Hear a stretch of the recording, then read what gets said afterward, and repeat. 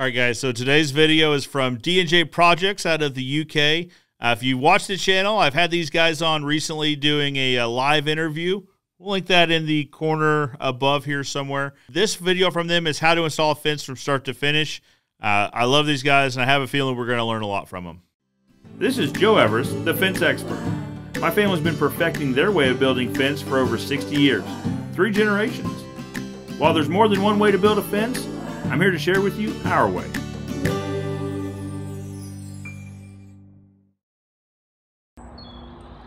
Morning guys and girls of YouTube, welcome back. It's a nice sunny day, beautiful day. What we're going to do today is we're going to show you how to put one bay of fencing up from start to finish. All the tools you need from postcrete, the lot. So I'm just going to run through them with you now.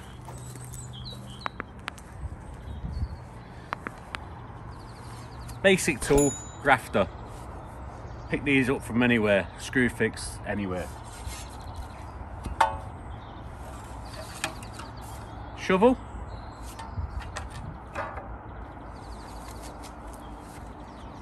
Post holes.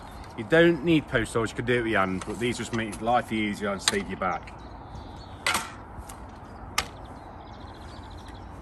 A standard level, don't have to be anything expensive.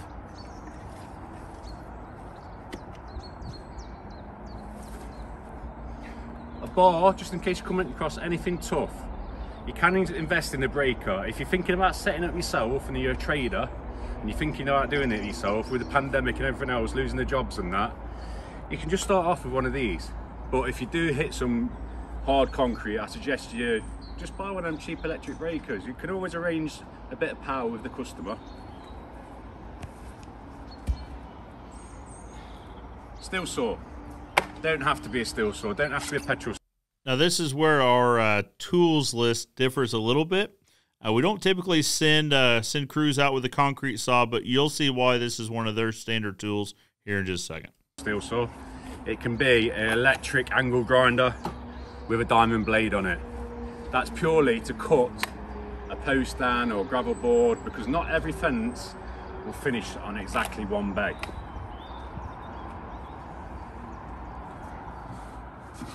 Watering can for water, you know where to get these from, guys.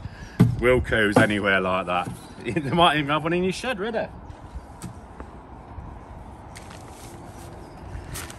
Bag of postcrete per hole. You don't have to use postcrete. You can use ballast and cement, a 4-in-1 mix. 1 shovel of cement, 4 shovels of ballast, however you want to do it. We use postcrete because it goes off rapidly. So as soon as we've done that fence, we can walk away from it knowing full well that fence ain't going to move. You know, one other benefit of using a bagged concrete product is that you know that the concrete mix is consistent post to post. I think we've all, if you've built fence, we've all been on a crew that had a guy mixing concrete that could sometimes be called inconsistent. You know, 4 shovels to 1 is a great ratio, but are they heaping shovels or are they light shovels? It can get inconsistent. I like that they use bagged concrete mix because you know exactly what the concrete contents are going to be from, you know, post hole 1 to post hole 12 to post hole 20. 1 post, 1 gravel board, 1 panel. That's everything you need to put in 1 bay of fencing. Now we're going to talk you through it. From digging the hole to leveling, how we do it, and we'll give you some little tips along the way. First job is we want to find out exactly where that hole's going. So we use an old 6-foot level. It's battered. Now I'll pause this just to make note that David used an imperial measurement rather than a metric measurement. We have some videos that we do review on, specifically the New Zealand reaction video, that a lot of the comments had to do with imperial versus metric measurements. In talking with David and Stevie in the live interview, one thing we discussed is that they're taught both in school. They're taught metric and feet. 6 foot makes more sense rather than 1.9 meters. So they use feet or imperial measurements in that case, but they'll use metric for, you know, different measurements. So anyway, just interesting to see a fencing professional outside the United States also using the imperial measurement. It won't level anything, but it's perfect for what we need. It's 6 foot long, so it's the same length as a gravel board. You can use a bit of wood cut off 6 foot. It does the same job. So, put it into the slot. So that's another interesting note, that their posts are spaced 6 feet apart, more or less on center. I mean, I know the channel, I'm sure there's still posts in between those two channels, and there has to be, obviously. So it's probably 6 foot 3 inch, 6 foot 4 inch on center. But that's interesting to note. You know, when we're talking about a 6 foot tall wood fence here in the States, probably across most of North America, I think you'd see post spacings that are 8 foot or less, depending on if you're using proportional or remainder techniques, but typically 8 foot or less on center. Anyway, interesting to see that they do 6 foot on center. Ultimately, it'll likely make for a stronger fence. Of your last bay, mark exactly where you want to dig that hole. Pull that out of the way. Grab your post holes. Bear in mind, everything that I've mentioned here we sell in our shop, so if you are thinking about taking this up yourself, come down and see us and we'll fully kit you out and we'll start digging the hole. I'll dig this hole and then we'll show you what the next process is.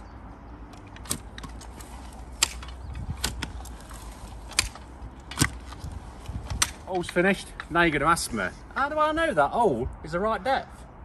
Well, instead of getting your tape out every single time, we put bits of tape, insulation tape, on these at 2 foot. So when that gets level with the ground, you know exactly that is 2 foot in the ground. So we talk about post depth pretty much every video. So they're a 24 inch or 2 foot hole, which is probably fine. Depends on the frost area in your area, or the frost line in your area. How deep does the ground freeze in a really hard winter? Typically, you want at least 6 inches below that frost depth to make sure that the frost heave doesn't occur, which frost heave being when the ground underneath the post freezes, it can lift that post up out of the ground. Top tip. Next stage, bring your road level or piece of wood, your decent level, and let's start leveling this ground up, ready for this gravel board. Digging it out and checking and checking. That will save you a lot of backache. Lifting the gravel board in, out, shake it all about. I'll level this off and then we'll get to the next stage.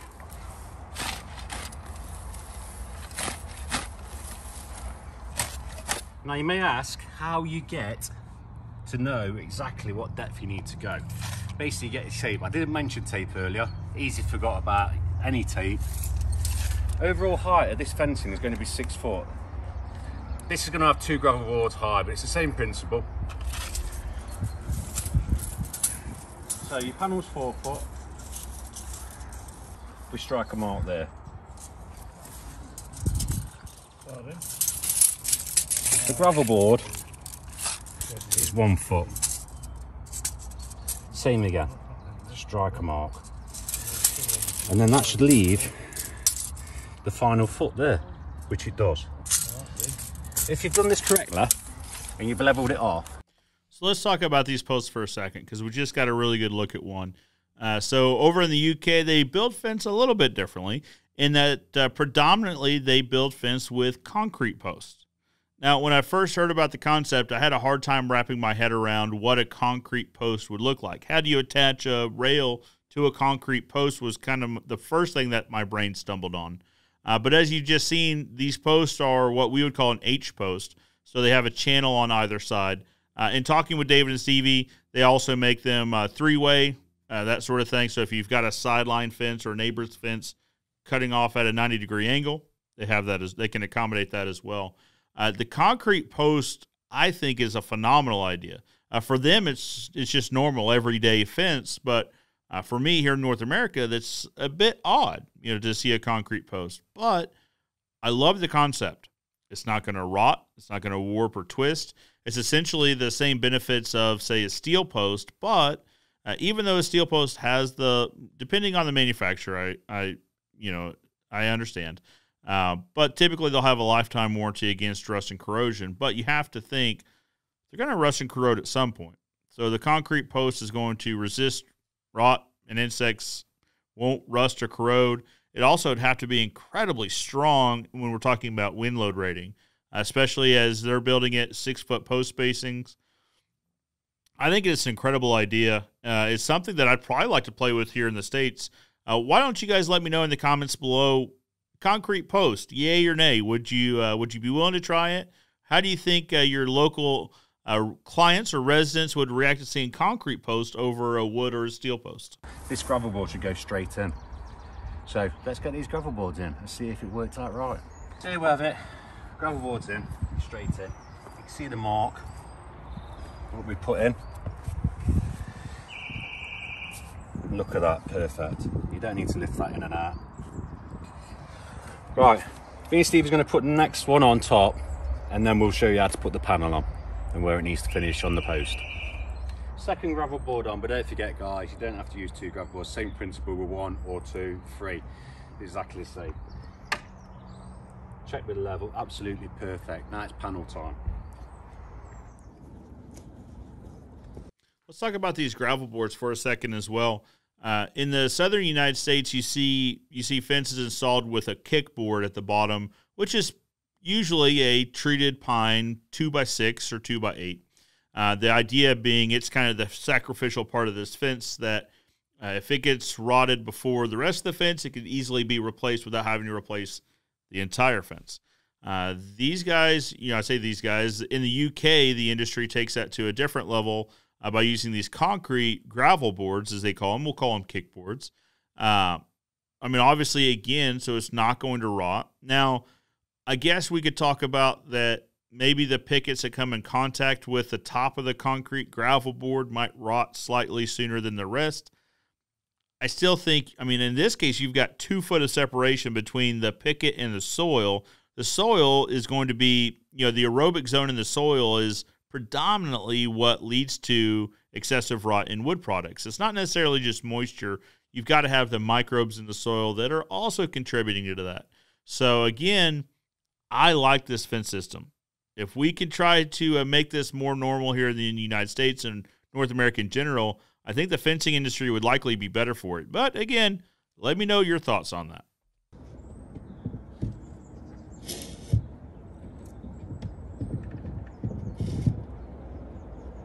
Absolutely perfect, guys. See that finish? Where the lip is, the shoulder. That's how you want to finish a fence. None of these castle tops where you're missing a bit of panel. Traders hate that. It's not very professional. So if you want to do a professional job, finish it on the shoulder. It looks absolutely beautiful that way. Next thing, the post. Grab your tape again. This is another top tip.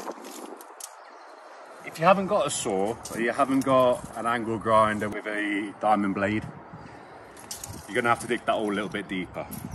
But we already know that's 2 foot.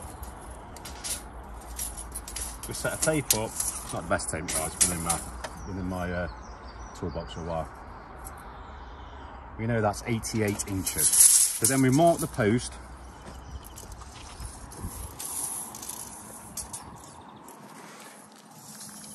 Pick the best side of the post. If you have got a slight damaged post and you can get away with it in the hole, put that bit in the hole so you've got a nice perfect post on the other side.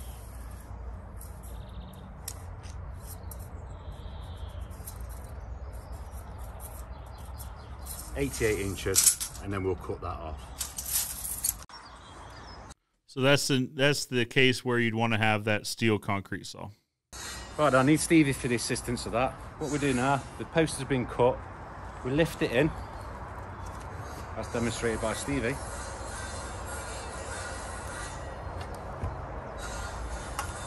Right, the post is in the hole.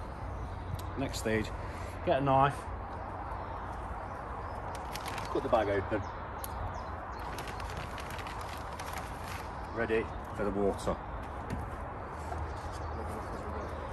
Level off as we go. Bit of water in the hole, just to get that postcrete setting at the bottom. A little bit more postcrete. And then if you have got any rocks or anything else, you can chuck in. But what that does, if you chuck a rock in there, a few rocks now, it builds the area a bit more. So that one bag of postcrete is sufficient for one hole. As I'm doing this, Stevie's levelling as he goes. Are you happy with that? In the right place? Level? Cool? Absolutely beautiful. So again, if there's one thing fence guys love to talk about, it's concrete. How do you mix it? Do you use wet concrete versus dry concrete? Do you use compaction if you're using dry concrete? We love to argue about how to use concrete correctly. So what Dave and Stevie are doing here is precisely how we mix our concrete. We put water in the bottom of the hole, add in the concrete, any aggregate rocks that are in the area, and then put more water on top. And then I'm sure they're going to go through and probably agitate the concrete itself. We typically use a rock bar. It's what we have on hand to make sure that water mixes throughout. Any concrete that doesn't receive moisture will pull moisture out of the surrounding ground, or also pull up or down out of the water that's put below and above it. But again, as with a lot of things, if you have a process that works better for you than you think this process would, that's probably the best process for you.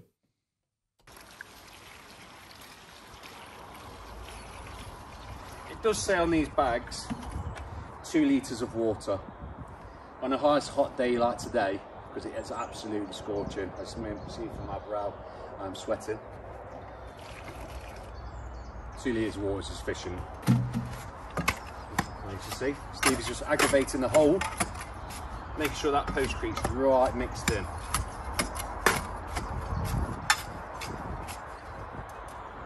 And there you go, guys. One post in, ready and set in. Hope you enjoyed the video. If you do like what you see, hit that like button. And if you have got any questions, leave a comment below and we'll answer them. See you soon, guys. So one thing to note, they left the concrete below grade again, and they backfilled with dirt. We see this in a lot of review videos, and it's a process that I like seeing because then the grass will seed around the post, and it'll be a nice finished look. Well, guys, I think they did a great job. Let me know what you think. Of course, if you're looking for another fencing channel to follow, I recommend D&J Projects. These guys are up to some great stuff. It's a little bit different being that it's UK versus North America, but it's always interesting to see how things are done differently in different areas. These guys are up to great stuff. They've got a great channel. I can't recommend following them enough. If you'd like to watch the original video, we'll have it linked in the description below. But for now, I'm Joe Everest, the fence expert, reminding you that good fences make good neighbors. And I'll see you next time.